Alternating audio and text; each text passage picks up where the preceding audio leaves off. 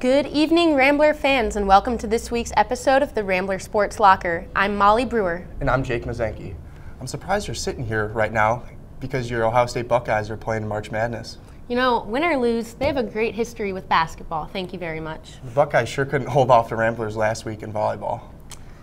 Speaking of volleyball, Loyola men's volleyball, ranked second in the nation, beat Grand Canyon in the first of two-game series on Wednesday. This follows their first loss after a 40-game winning streak earlier this month. The Ramblers won 3 of 5 games by scores of 25-19, 25-19, and 25-18. Thomas Jeske led the team with a match high of 12 kills, while Jeff Jendrick struck with 9 kills and 5 blocks. Tune in tonight at 7 p.m. to watch the Ramblers take on the Lopes for a second time in Gentile Arena. The Ramblers hosted Rider last Monday in their first round of the CBI tournament. This was their first postseason game since the 1985 season.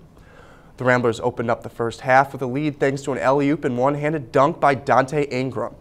Milton Doyle then fed Earl Peterson on the very next possession for a two-handed slam. Rider's Xavier Lundy immediately answered on the other end with one of his game-high 5 three-pointers. The Ramblers and Bronx traded baskets for most of the half, but Teddy Okafor led a 6-0 Rider run to close it out, including a 3 with a hand in his face. This gave the Bronx a 36-31 halftime lead. Rider continued its strong play in the second half as the Bronx extended their lead to 8, led by Xavier Lundy again with his team-high 19 points.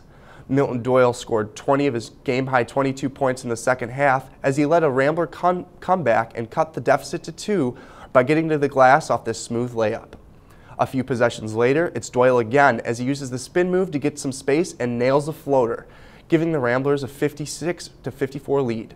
The Ramblers never relinquished that lead and took the game with a final score of 62-59. Loyola will move to face Oral Roberts in the next round of the CBI this Monday at Gentile Arena. But first, our own Isra El-Hawali went to Loyola's Water Tower campus to get people's reactions to the Ramblers' first playoff appearance in 30 years. The Loyola men's basketball team has been playing exceptionally well this season, and even though they didn't win March Madness, they earned their way to a postseason game for the first time in 30 years. We're out here asking Ramblers what they think about this exciting news. Hearing that we are making such great strides with our basketball team and our volleyball team and all of our other teams makes it an even more exciting environment to be in. I was actually at the Riders game this past Tuesday. In my opinion, it's definitely a big deal to make the postseason after a season long of hard work, so definitely congrats to them. I think it's awesome. I originally went to the University of Illinois. I was a huge fan of basketball there. I'm a huge basketball fan in general.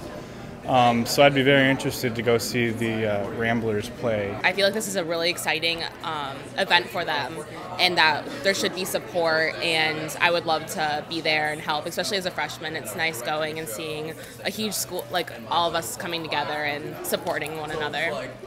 Seems like the Ramblers are very proud of the basketball team's performance and are looking forward to supporting them at their game Monday night. Isra El-Hawali, Loyola, New Chicago. Thanks, Isra. The more Rambler fans, the better, right, Jake? Ain't that the truth? The Loyola softball team defeated Evansville in the first of 2 games by a score of 10-1. Loyola's powerful offense was led by Katie LaTrevita, who batted a 3-for-4 with 2 RBIs. Jacqueline Murphy, Brooke Widerski, and Jamie O'Brien also each scored 2 RBIs. The game was held at nothing until a score by Jessica Balzano in the 3rd inning. In the following game of Sunday's doubleheader, Evansville beat Loyola 3-2. Jessica Balzano batted 3-for-3 and stole 3 bases, while Brooke Widerski and Taryn Schaefer both scored for the Ramblers. It was the first Valley loss of their season. This month is a memorable month for basketball. In honor of March Madness, more like craziness, here's Isra El-Hawali with This Week in History.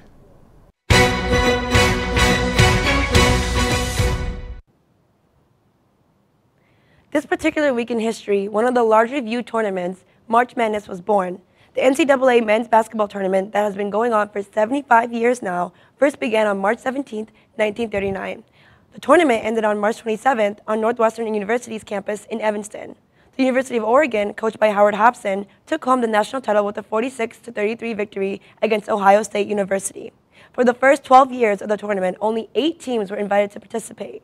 They played in single elimination to determine the NCAA men's championship. By 2005, college basketball had become the most popular sporting event after the Super Bowl. By 2011, the tournament has grown to host 68 teams. It has also become known as the Final Four because the tournament is divided into 4 regions with 16 teams playing in each. The winning 4 teams comprise the Final Four, who meet to decide the championship. This week commemorates the first Final Four ever: Oregon, Ohio State, Oklahoma, and Villanova. Back to you guys at the desk. Thanks, Isra.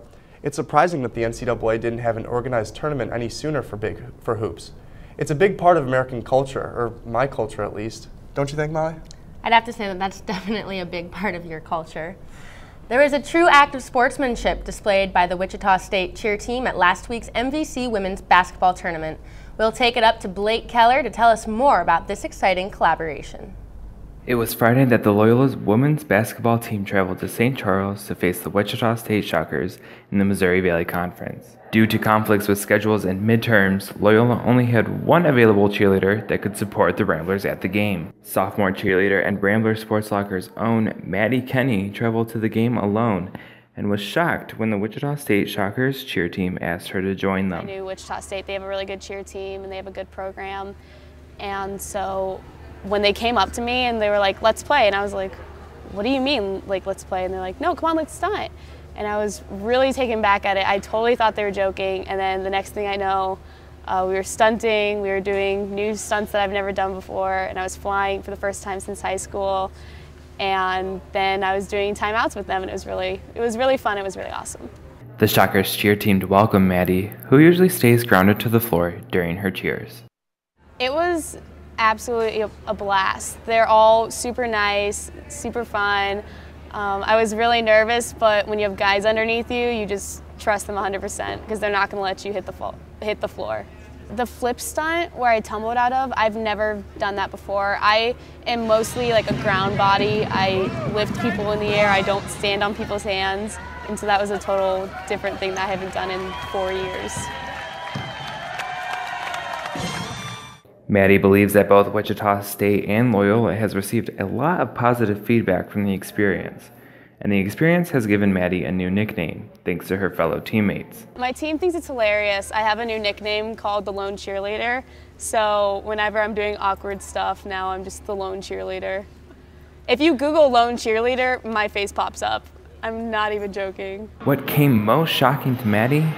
The overwhelming support from the Wichita State crowd. Even though she was a Shocker for one night, Maddie will always be a Rambler. Go Ramblers! For Rambler Sports Locker, I'm Blake Keller. Congratulations to Maddie and the Wichita State cheer team on some successful teamwork. We look forward to seeing more. Sam Penzenstadler was the only Rambler to represent Loyola at the NCAA Indoor National Track and Field meet this past weekend. Penzenstadler ran a time of 4 minutes 11 seconds in the preliminary round of the men's mile and was unable to advance to finals. He placed 16th overall in the race and was awarded second-team All-American honors. This marks the 3rd consecutive National Track and Field meet that Penzenstadler has earned All-American status. The men's golf team closed out the 3-day Pinehurst Intercollegiate Tournament by placing 11th with a team score of 975. Freshman Garrett Buckley held the lowest individual score for the Ramblers at 241 after carding a 76 on the final day. Next week, the team travels to Williamsburg, Virginia for the Middleburg Bank Intercollegiate Tournament. Women's basketball ended their season Saturday after being defeated by Wichita State in the Missouri Valley Conference Tournament quarterfinals. Despite beating Bradley 67-55 on Friday, the team struggled to overcome Wichita's 13-point halftime lead. The Missouri Valley Newcomer of the Year, Taylor Manuel, led the team with 8 points, 12 rebounds, and 3 blocks against the Shockers. March Madness is back, and that means we'll be taking some bracketology for the Ramble. Wait, I thought they were doing more hockey this time. Why? I'm not sure.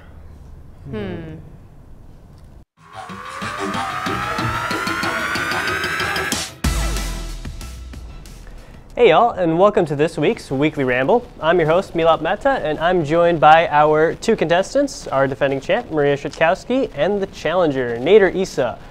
Now, it is March, and therefore March Madness probably should be the subject of our ramble, but I was going to have Nader wear a Cinderella dress to pick his favorite Cinderella, and apparently that's not appropriate for some reason, so Yeah, we're going to be talking about a useless sport, hockey. And I mean, the question is, you know, which of our current division leaders is most likely to fall first in the playoffs? But it's going to probably end up about like the Blackhawks and Detroit team. No, it's not the Pistons. It doesn't even matter. Just bring it, go. Ooh, well, you sure know how to push a girl's buttons over there, Milat. But tell me about it. First of all, hockey, best sport around, you know, without question. I think we're both in agreement there.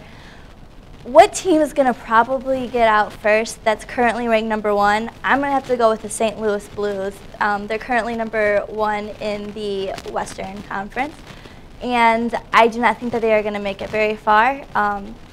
Historically, they don't go very far. They've never won a Stanley Cup, ever.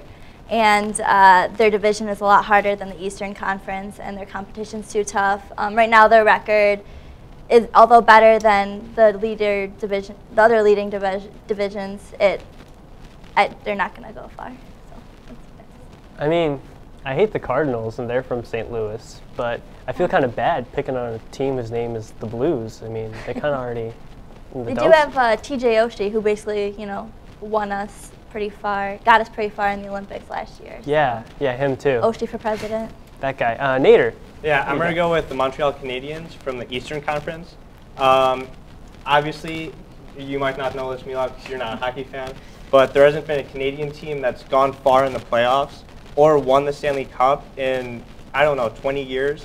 So I don't think Montreal has that good of a chance to win it all, much less move ahead, because they're going to be playing, the way that the standings are right now, they're either going to be playing Boston, Detroit, or Washington.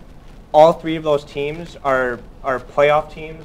All three of those teams have a history of winning in the playoffs and going far. Boston's the only team other than Chicago to win 2 cups since the last lockout, the second to last lockout back in 2005. So I don't think that Montreal is going to be able to get past all of those teams, much less one in the first round. Yeah, and they're Canadian. This is the National Hockey League, so we should not have Canadian teams in our National Hockey League. I just think that's not national. Yeah. Well, I mean, yeah. Maria, so. Well, hockey was invented in Canada, basically. Exactly, that's why and it's besides, irrelevant. Yeah, but besides your question, which I have to think of right now, so you picked the Blues, right? Yes. Well, if, like Nader said, you know, his team that he's picking is facing a lot of playoff teams that have done well, are the Blues doing the same thing? Yeah, they are. I mean, they're going to face, you know, the coveted Chicago Blackhawks, and everyone here, you know, bows down to them, basically, and all that good stuff. So you got, you know, you have the Blackhawks, you have Minnesota Wild, you have Winnipeg Jets, Colorado, and Dallas. The Nashville Predators are coming out of nowhere. All right. And, solid teams. And Nader, the Canadians, you know, they don't have to face the Blackhawks, and the Blackhawks are from Chicago, so doesn't that make the Canadians a lesser choice? Well, we're talking about the first round. Who's going to exit in the first round? The Canadians are going to play one of those 3 teams I talked about that are historically really good. St. Louis is either going to play Minnesota or Calgary in the first round. When's the last time that either of those teams made it far in the playoffs at all? I can't remember, and I've been watching hockey for a while. Neither of those teams is a good team, so I don't think they have any chance of losing in the first round. True. Maria, go ahead, start your butt. Yeah, go for it. Same, but, however, nonetheless, Montreal also has not done very well at all recently. And the Calgary Flames are doing surprisingly well for any division. Most Blackhawk fans are worried about Calgary playing them in the playoffs either way. Well, yeah, you don't really know that much. So. Nader, your butt. Montreal has actually done pretty well recently. They've made it to the second round. I don't know the exact number, but I think at least 3 times in the past 5 years. I think that's correct. And they've historically been able to compete with teams like Boston and Detroit in the playoffs that are really good teams. Right, Yeah. so they would be competing, therefore they wouldn't lose first. Yeah. So, how do you even decide this hockey thing? I'm gonna give it to Nader because his first point sounded really, really good. I don't know if it's true or not, but he also mentioned Calgary, and this isn't really my phone. Hey, what's up, Joaquin? You kind of know that we're in a show right now, right? Okay, that Cinderella joke was Yes. No. What's going on? I don't know. What? It's.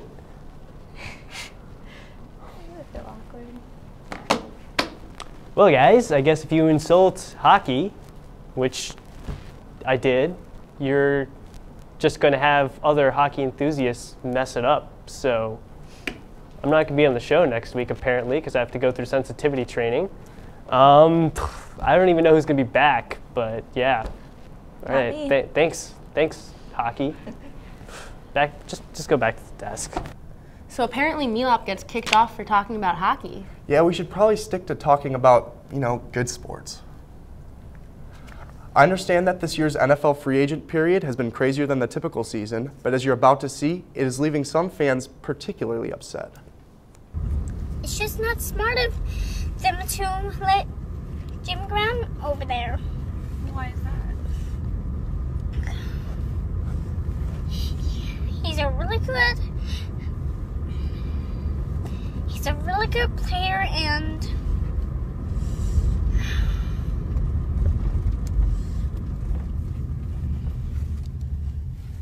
he's a really good player, and I like him, and I want him to stay in the Saints, and